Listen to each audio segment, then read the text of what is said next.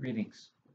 This is study prayer for the 23rd day of Lent. This is the 15th of March. It's the Monday after the fourth Sunday in Lent. The Lord be with you. Let us pray. O God, rich in mercy, by the humiliation of your Son, you lifted up this fallen world and rescued us from the hopelessness of death. Lead us into your light, that all our deeds may reflect your love through Jesus Christ, our Savior and Lord, who lives and reigns with you in the Holy Spirit, one God, now and forever. Amen.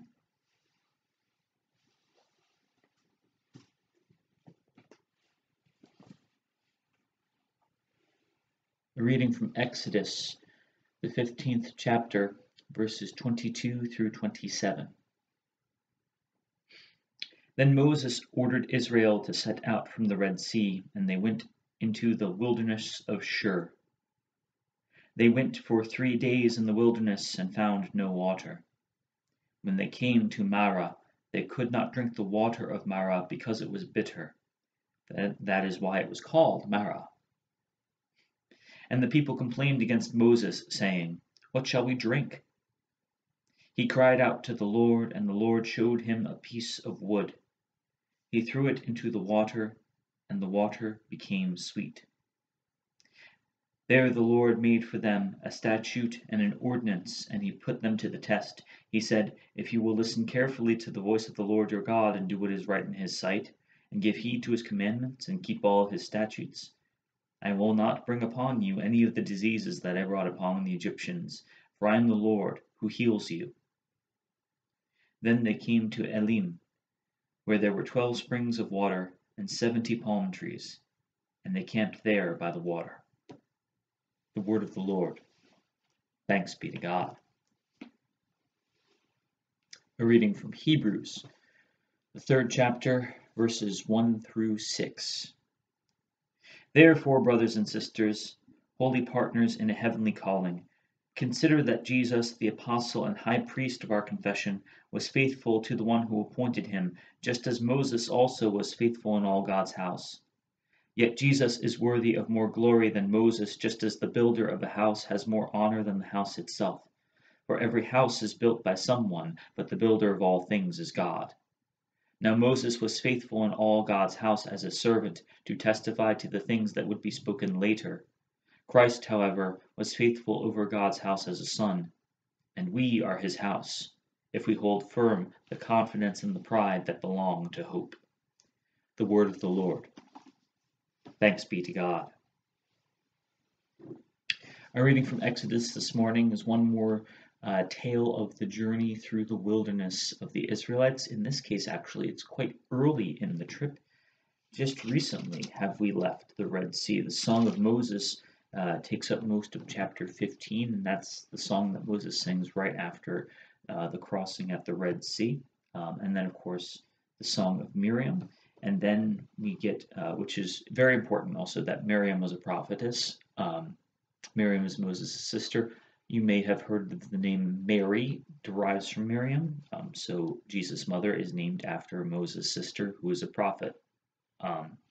You may need to know that whenever you encounter toxic masculinity in the church. It's important to remember how many significant female voices there actually are supposed to be in the biblical narrative.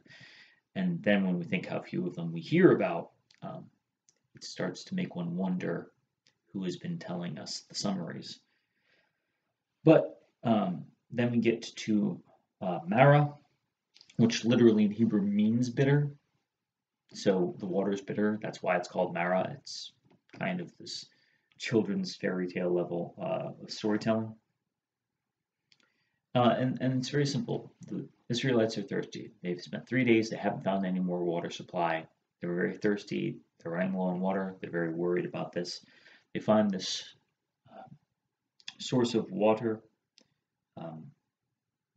Presumably it's a well or a small pond or something.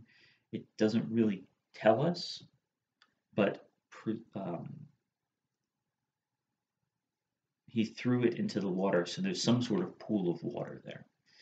There's also some piece of wood that makes the water sweet.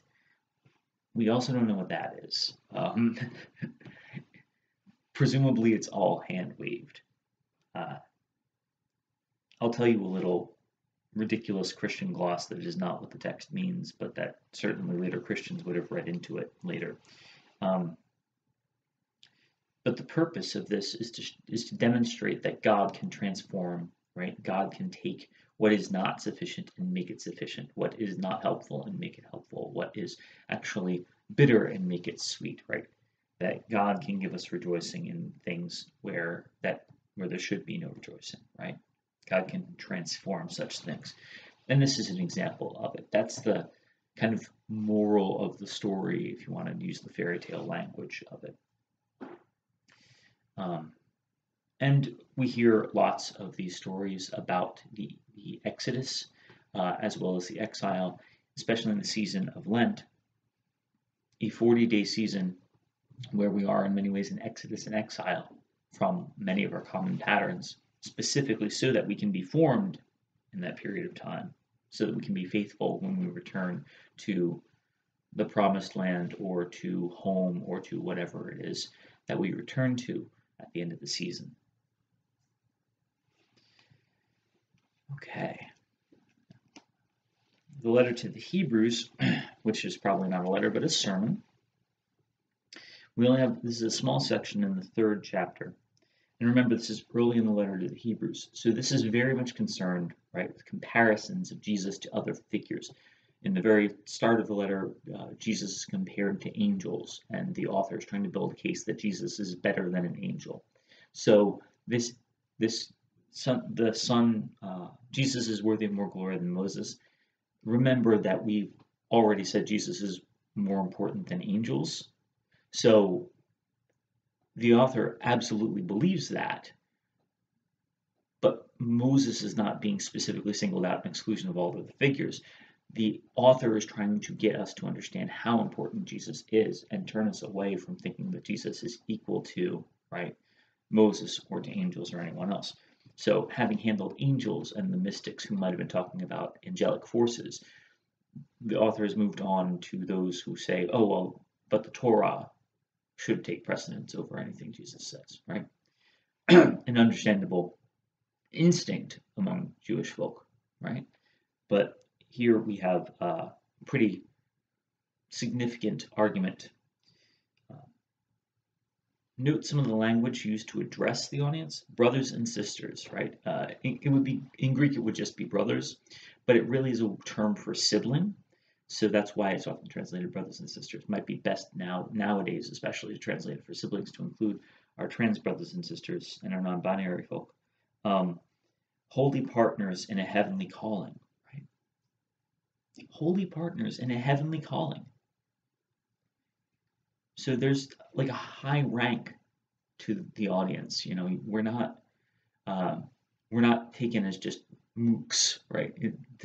We're fairly important. It's important that we all be on the same page. Consider that Jesus, the apostle and high priest of our confession, so Jesus is pretty much the top dude, was faithful to the one who appointed him, just as Moses also was faithful in all God's house. So in terms of them being faithful, they were both faithful. Yet Jesus is worthy of more glory than Moses, just as the builder of a house has more honor than the house itself. Now, if we follow the word order here, that implies that Jesus is the builder and Moses is the house, right? For every house is built by someone, but the builder of all things is God. That confirms it, right? Also confirms that we are comparing Jesus to God, not to Moses. That's the comparison that's appropriate. Very high Christology, very high understanding of who Jesus is. In the ancient world, in the 1st century, there's vast debate about who Jesus was and how important Jesus was and what exactly Jesus meant. Christianity springs out mostly from the voices, like in the letter of the Hebrews, that basically say Jesus is God. in some mysterious way that we can't fully comprehend, Jesus, God's Son, is also God. And there is no such thing as being more important than Jesus. That just can't work any more than you can be more important than God. Here the argument is, well, I mean, Jesus is the one who built up Moses, so how could Moses have more glory than Jesus, right? It doesn't make sense.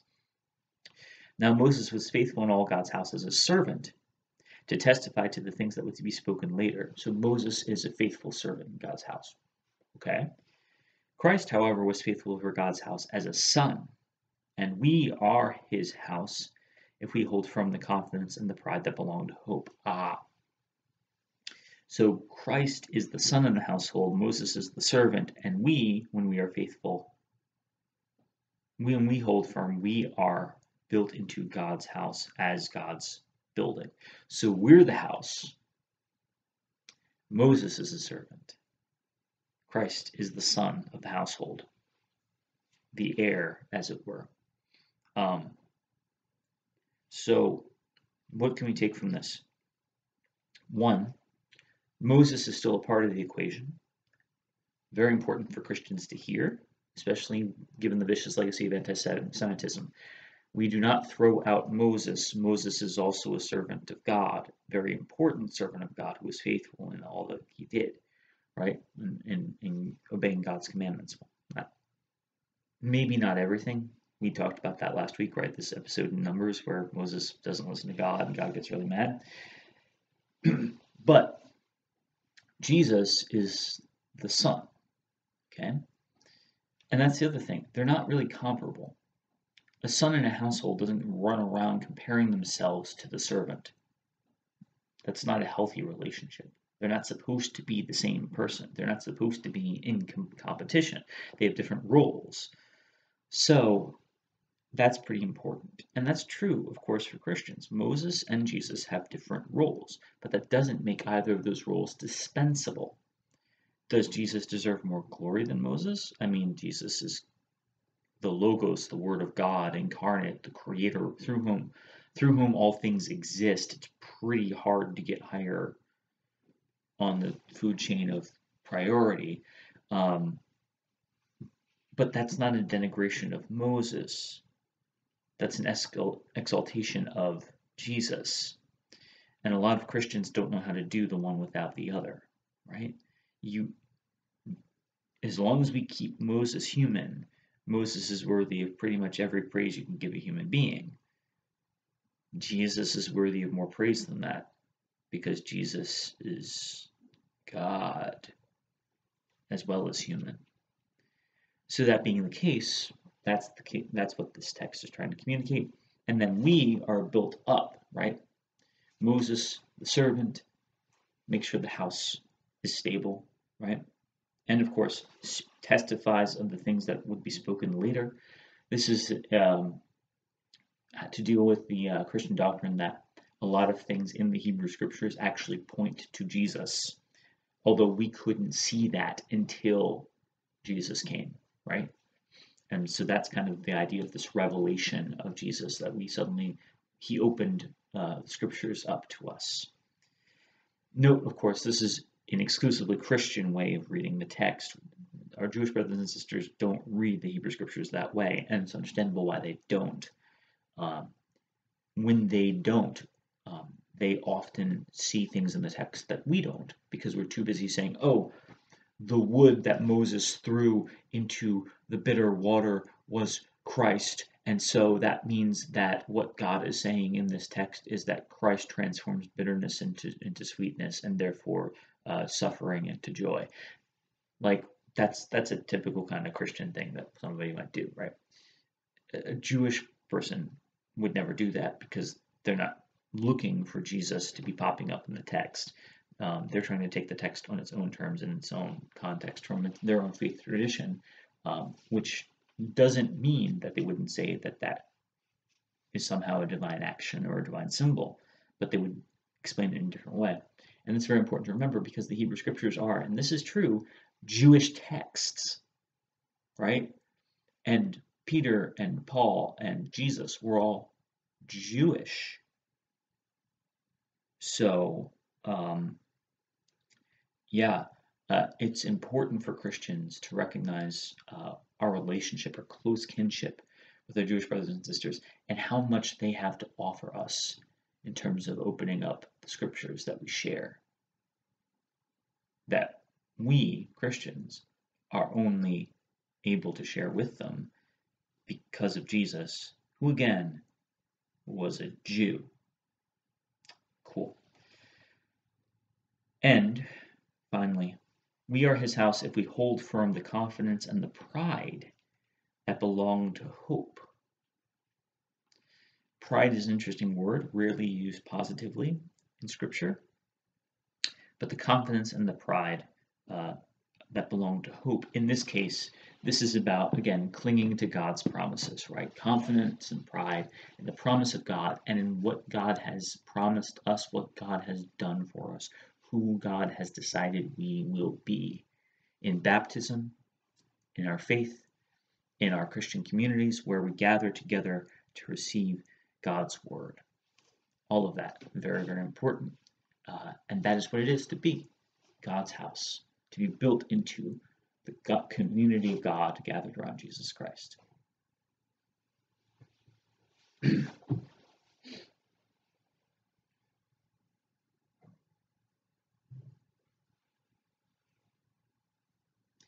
Lord, remember us in your kingdom and teach us to pray. Our Father in heaven, hallowed be your name. Your kingdom come, your will be done, on earth as in heaven.